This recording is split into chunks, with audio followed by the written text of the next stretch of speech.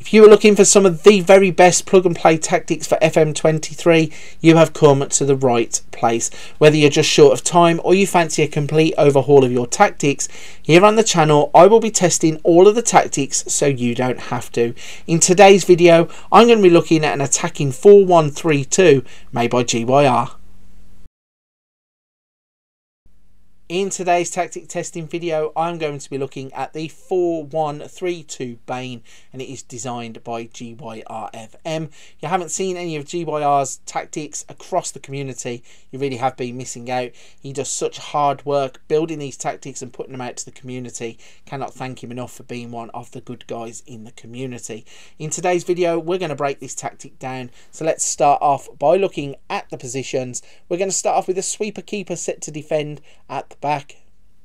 On the left hand side you've got an inverted wing back set to support.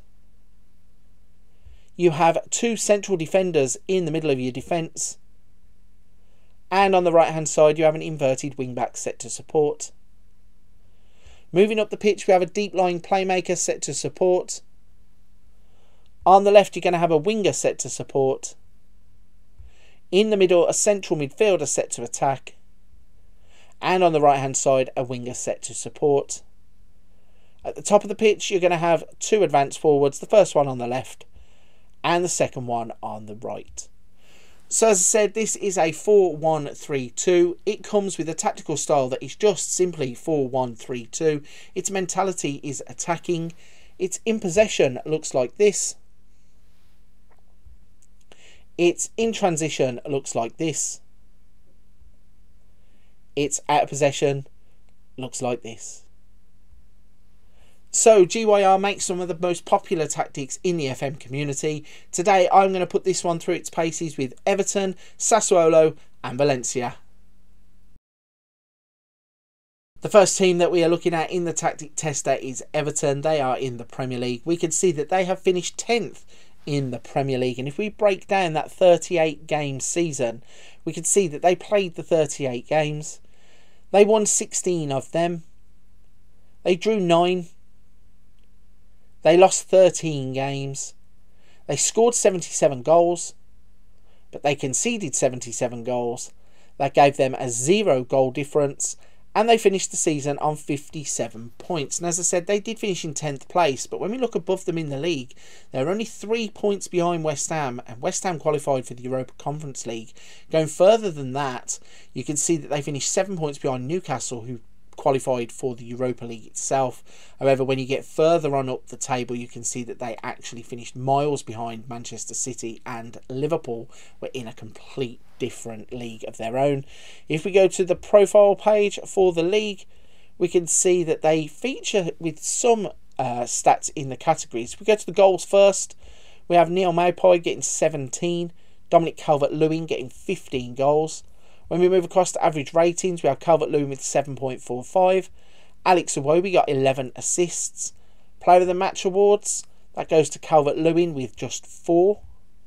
Clean sheets, let's have a little look. With 77 conceded, I'd be surprised. Pickford only got 6 clean sheets across the season.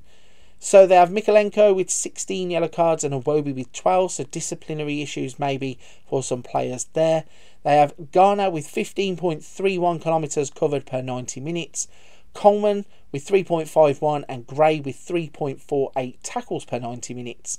And in the dribbles per 90 minutes section, we can see they don't have anybody in there. So a decent start really to kick us off in the tactic tester. Everton, who are one of the teams in real life who are in the relegation mire, they really are going through it, but this tactic has managed to get them as a mid-table team, and you could probably kick on if you were to play into a second season. Look at the other competitions. They got through to the quarterfinals of the FA Cup. They were knocked out by Arsenal, and they were knocked out in the second round by Leicester City in the Carabao Cup. The next team that we're going to be looking at is Sassuolo, and straight away in Serie A you can see that they have finished in 9th place.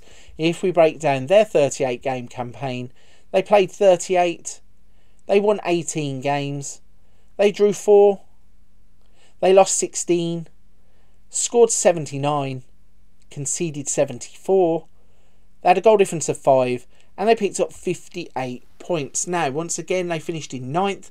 Looking above them in the league, they finished 6 points behind Roma, who finished in 7th and qualified for the Conference League, and they finished 13 points behind Juventus, who finished 6th in the Europa League places. They did finish miles off of the top 2 teams in the league. If we go into the profiles, we can see that Berardi got 26 goals and Pinamonti got 25. Pinamonti got 7.4 average rating. For the assists, we had Pinamonti get 11 assists and Fratesi got 9. In terms of Player of the Match awards, Pinamonti got 7. Clean sheets, goalkeeper Consigli got 6. For yellow cards, there is nobody in that section, so not too bad for the discipline for Sassuolo. They had Haroi gets 15.12 kilometres per 90 minutes and Torsped 14.96. Rogerio got 4.15 in tackles per 90 minutes and Kyriapoulos 3.64. And dribbles per 90 minutes, Emil Seed getting 4.06. So a decent season for Sassuolo. Again, 1 or 2 more wins here and there, and they would be pushing for those European competition places. Break down the other competitions they took part in. So they only played in the Coppa Italia Coca-Cola, and they were knocked out in the second round by Frosinone. So a decent league campaign, not so good in the cups. Let's see what happens when we go across to Spain. So we have moved across to Spain. We are looking at Valencia, and they have finished 4th in La Liga, and they have qualified for the Champions League. If we break down their 38 game season, you can see they played 38, they won 25, they drew 4, lost 9, they scored 93 goals, conceded 48, had a goal difference of 45, and they finished on 79 points. So when you look above them, they only finished 4 points behind the 2 teams directly above them, Barcelona and Atletico, but they did finish some way off of league winners Real Madrid. When we go to the profile and break down some of these stats, we had Lino getting 28 goals, Cavani got 28 goals, so a 56 goal partnership between the 2 strikers, 7.61 for Cavani, 7.54 for Lino. Gaia got 15 assists, Cavani 9 Player of the Match awards. In terms of clean sheets, Domenech getting 10. Disciplinary though, not good. 13 yellow cards for Folkier. Carrera getting 12 and Gaia getting 12 also. In terms of distance covered per 90 minutes, they have quite a lot of players on here. Yunus Musa with 14.66, Leito with 14.5, Almeida with 14.42 and Vasquez with 14.25. Going across to tackles per 90 minutes, Gaia with 4.40 and dribbles per 90 minutes, Rendell Correa with 3.8 and Castillo with 3.76. So a fantastic season really for Valencia, getting themselves into the Champions League. Let's go across the competitions tab. We can see they were knocked out in the quarterfinals of the Copa del Rey by Levante, and they were knocked out in the semi-finals by Betis in the Super Copa de España. So even though Everton and Sassuolo's seasons weren't the best, when you consider the size of those clubs, for them to finish 10th and 9th is actually a big achievement. And then we move across to Valencia, where you can see this tactic really is quite powerful, getting them into the Champions League. Okay, there's work to be done in terms of chasing Real Madrid, but you can definitely see that a second season and signing the right players, you'd be able to progress this tactic forwards. Right then, if you are still with me at this point of the video, firstly, a big thank you. Secondly, if you could hit the like and subscribe button to help the channel out, I really would appreciate it. The support that I've been given across the past couple of months on the channel has been fantastic. Watching the channel grow, really cannot say thank you enough. And it's all down to people like yourselves who are watching the content and interacting.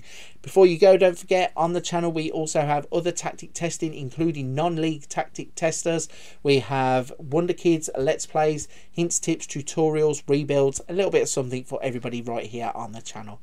But for today's video, I'm going to wrap it there. Big thank you for watching. I'll see you on another video very soon.